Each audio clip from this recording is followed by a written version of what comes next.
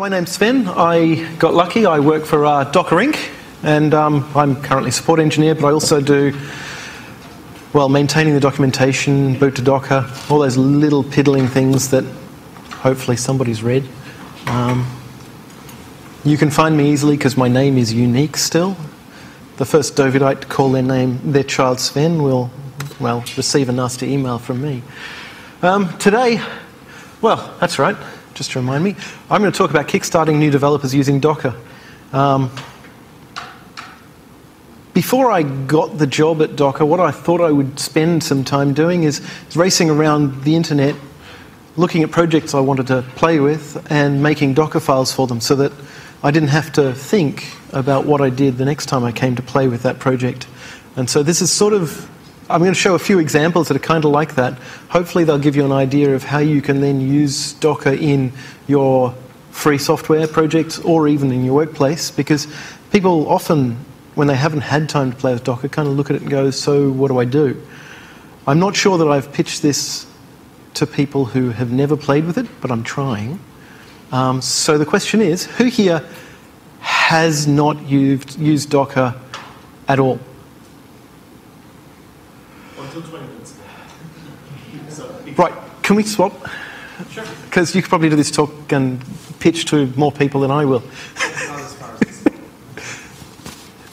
Okay, so the examples I'm going to go through is I'm going to start with Apache, because my slim containers talk, I was originally going to compile Apache statically and show how to make that slim, but Apache is awful.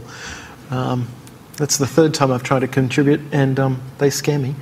Then there's Perl CPAN module, because I wanted to patch one small thing and it was hard to test. And then I will pretend to do some Fig, and then I'll show you a development environment that just works as my final demo.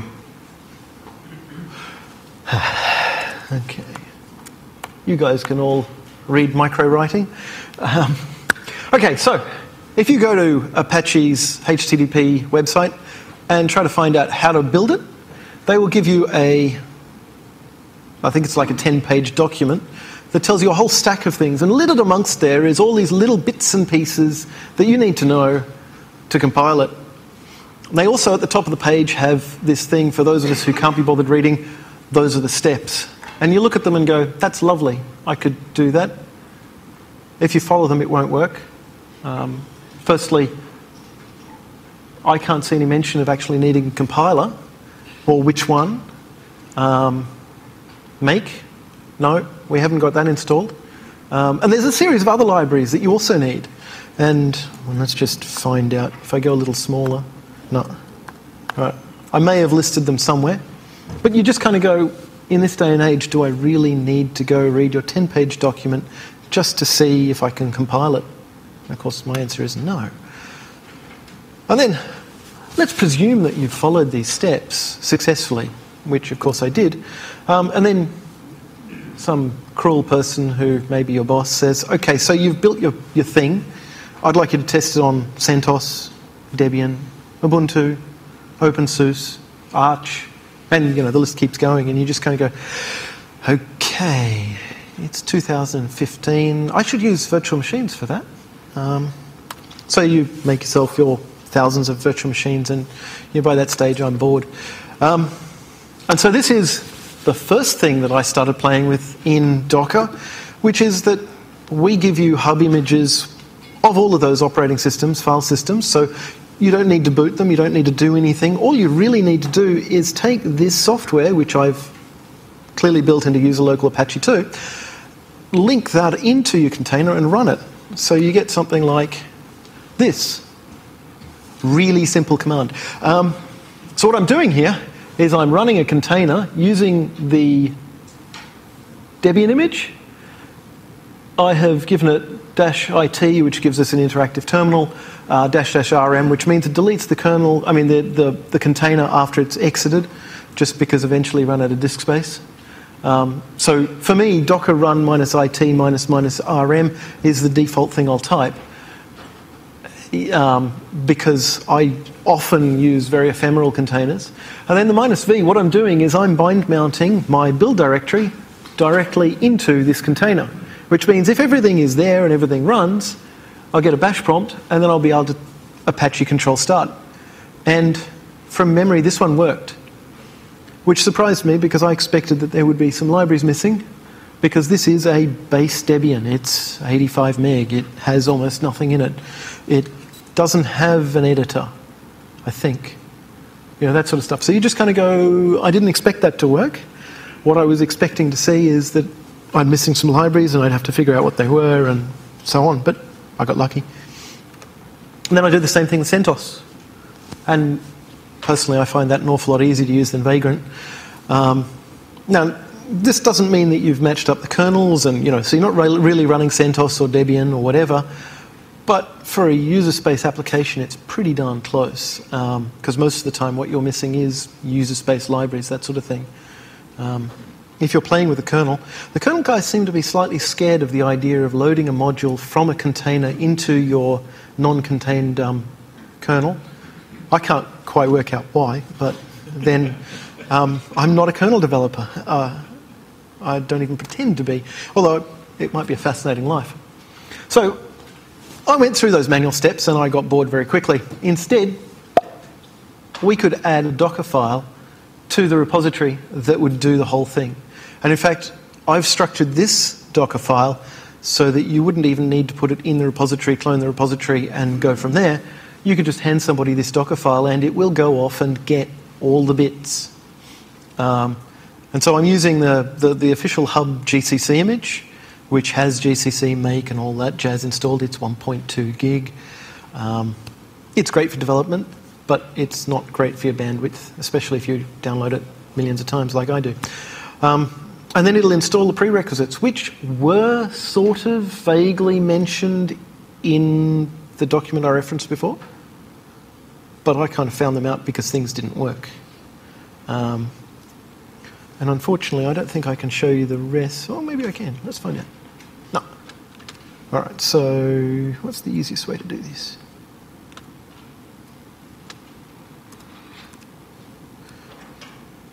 Isn't that lovely? F11.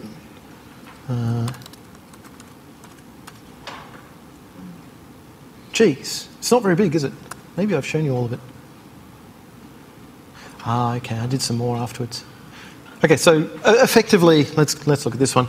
That is the build, and the last thing there is telling the container, well, the image, what to run by default. We can override that and so on, but really, that's it.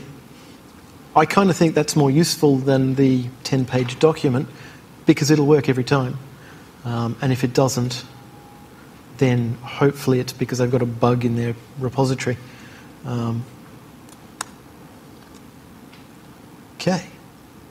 So the fun thing about that is you now have a build which, with all the prerequisites you need in Debian, you can do the same for CentOS and whatever, and you can run it. And you can see the run command there, setting it up on port 8080 on your local machine. And in this case, I've decided to start it manually because I was probably debugging something.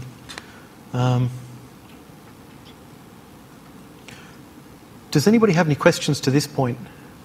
Are these all running with normal user privileges? Yes. And that's because I've added my user to this, the Docker group because I hate typing. I still don't touch type properly, so shorter is good. Yes? Is there a requirement going away in the receiving feature? Beg your pardon? Is there a requirement of the getting the privilege to going away in the receiving feature? Okay, imagine this. Anybody who contacts the Docker daemon in whatever way they can will be able to spawn privileged processes on your computer. Do you want that to go away? Or would you like root to be the only one who can do root things?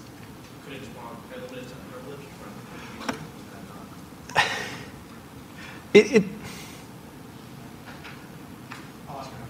You scare me. Are you a user? Yes, no, I don't know whether, because it's really actually kind of a bad idea.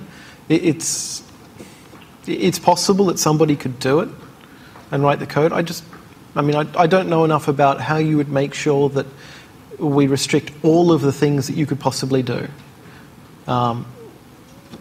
Possibly with not 1.5 but 1.6, I'm assuming that user namespacing will actually get into Docker.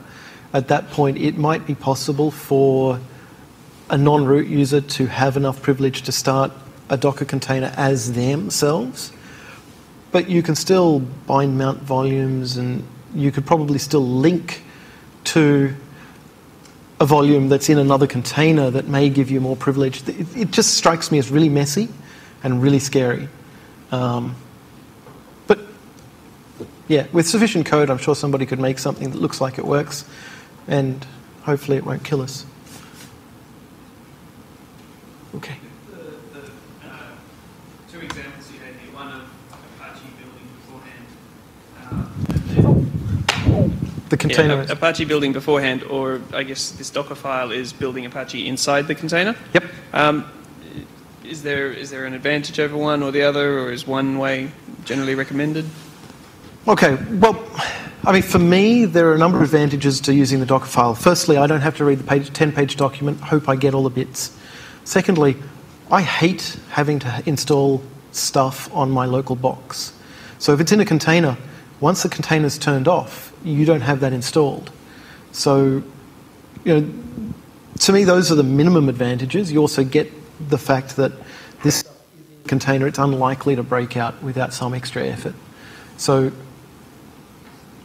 for me, I don't want to go back to the old way, especially when I do a Java thing, because I don't want to have Java on my box. Other than that, because a running container is essentially just a thin little wrapper around what's running natively, there's not very many downsides, especially at a development point like that. Oh, there's more. Now I'm going to have to rush. I will go on this. Yep, just go. Somehow order. You just mentioned Java. Do you have any advice on keeping the size of a Java container below a couple of gig? Last time I built one, I ended up with a 4.9 gig container.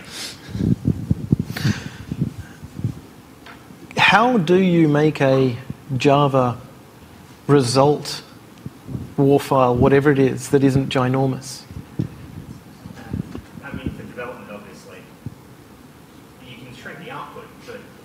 Okay, so yeah, but so if your development or build image is for something gig, when is it a problem? It's not a problem when it's on your local machine, is it? Problem when you try and move it around. Exactly, so don't move it around. It takes 2 hours to build. Yes. No. The slim container talk basically covers that, okay? So what you do is you have your build container and you have it generate a tar file or whatever of your result. So you've got your war file.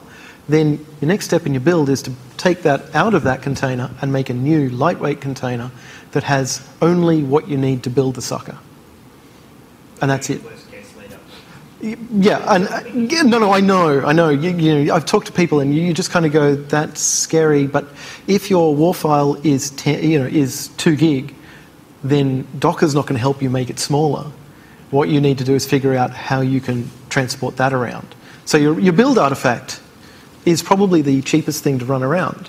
So if you can have your Java runtime images as your base image for what you ship around, and then the only layer on top of that is your build artifact, then it's as small as you can make it. After that, it's Java problem. And I would love to know the answer, but I know so little modern Java that I just feel underqualified. So at the top of this Docker file, you're already running apt-get, and I'm a bit of a Docker noob. How does it get into Debian? Is there something that's missing from this file? The GCC image is a Debian with GCC and make and a few things installed, and then compressed into one layer. Yeah. So masses of cheating, because I can. All right. I'll move on because I am going to run out of time. Okay, so we can run this sucker. It's great. And then we make the slim container by extracting just the user local Apache 2 and building a new container that contains nothing but, in this case, CentOS, and the second layer being the tar file or the result of it. So we get, instead of 1.4 gig, we get a 280 meg container. If I had chosen Debian instead, it'd be 120 meg because the Debian base image is 85, that sort of thing. But in the Slim Container talk, Nginx using my cut down Debian, I think was 60 meg. So another reason to maybe learn how to use Nginx. Okay, second example is where I wanted to test something. Now, there's an awful lot less mucking around here of getting prerequisites because there's that cpanm install deps dot, just like Ruby, Perl, Node, Go, you name it. It grabs the dependencies out of the project itself. And in this case, I'm not doing a wget. I'm actually copying, so the copy dot whatever is copying the current directory and subdirectory and bringing that into my container image. What do I want to talk about here? The really cool thing is that okay. And the problem is, with the way I've done this, because I put the copy dot at the beginning, if I change any file in my source, it's going to rebuild from scratch. If I was a sensible person, I'd actually just copy the file that my dependencies are built from, then do my install deps, and then later on bring in the rest of the source code, because that way at least my dependencies would be cached. And so if I then change some source files, rebuilding this image would pretty much just go cache, cache, cache, cache, cache. Okay, now I've got to do a build and keep going. Because I live in Australia, I have sod all bandwidth. And what I do have, I pay for through the nose. I hear in New Zealand it's worse. Whereas my American friends look at me and go, why do you care? And the internet is fast. Bastards. This again, we throw it in the repository and we end up with something where somebody new to this module can come along and go, I don't know what I need or how to do anything. I can just git clone and then go Docker build that, tag it or not. And in this case, what I've done is made it so that it runs the tests during the Docker build, so that if the build succeeds, I now have a module that is considered working. Whereas, I can't remember with the other one. Yeah, I'm not running the tests here. Terrible, man. Okay. I'm going to skip this one. This is a Fig thing, which I don't use Fig enough. But basically, so the Docker is great for starting one thing, and you can do things from the command line to link multiple containers. This example is basically just your Fig command that tells it to use the WordPress image and the MySQL image and to link the two together so your WordPress gets started and knows how to talk to the MySQL database container.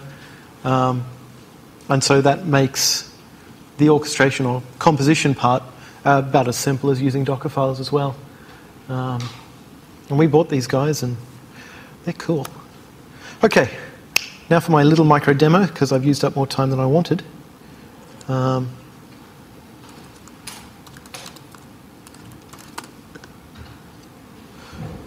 He says, crossing fingers and hoping it works first time. Oh, look. What I have here is a containerized X Windows. Whoa, that's not what I wanted. Let's make this look familiar to everybody, because everybody loves Windows 95. Okay. Now, what do I need to do?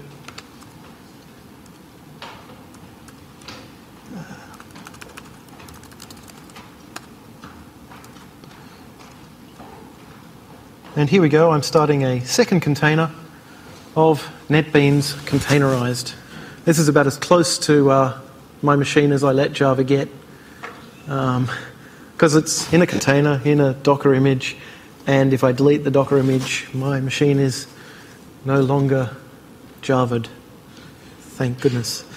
But the thing that I wanted to show about this is it means that in your company or in your group, you can have a set of Docker files that you give to everyone, or you can just get them to pull the right image. And that way, instead of setting up a new computer and getting all this stuff working, you can just go Docker run dev environment or fig up dev environment.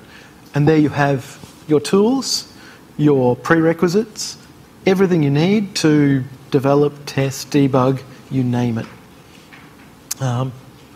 Okay, well, any questions? I have time for one, two.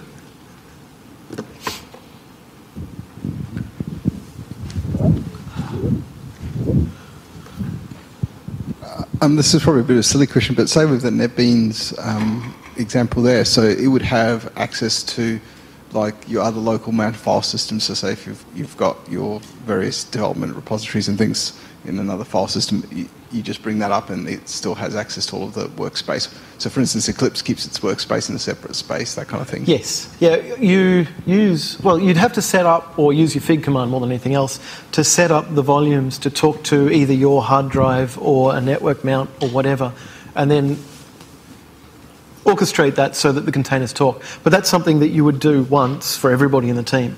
So yes.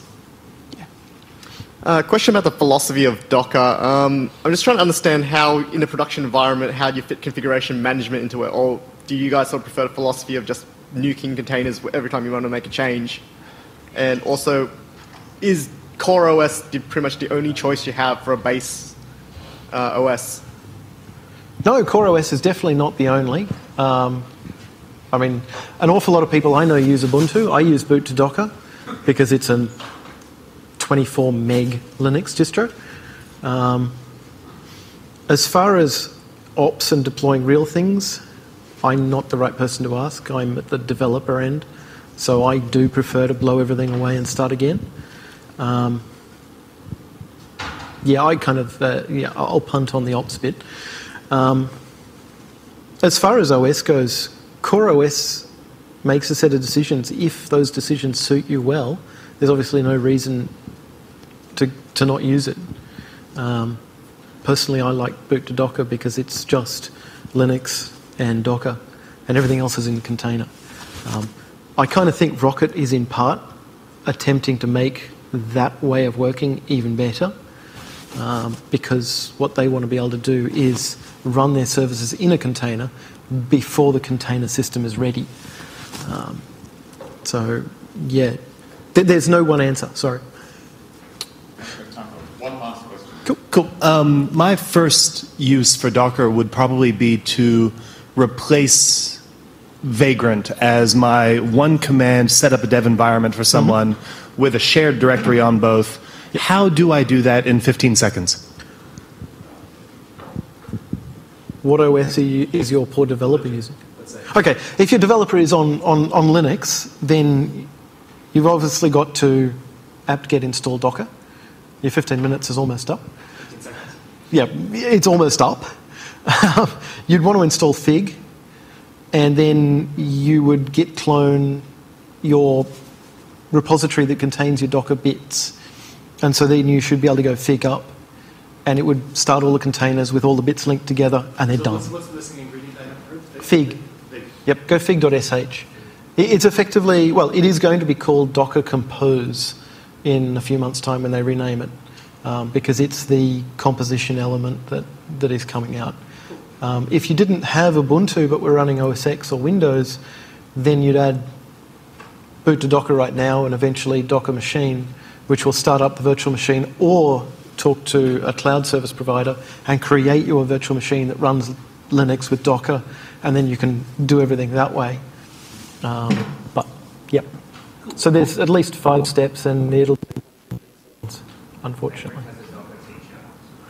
Yeah, it does. So if you're already using Vagrant, try just swapping the provider to Docker. Sure. Yeah. See if it works. One line edit. Cool. Yep. Well, thank you very much. Thank you very much.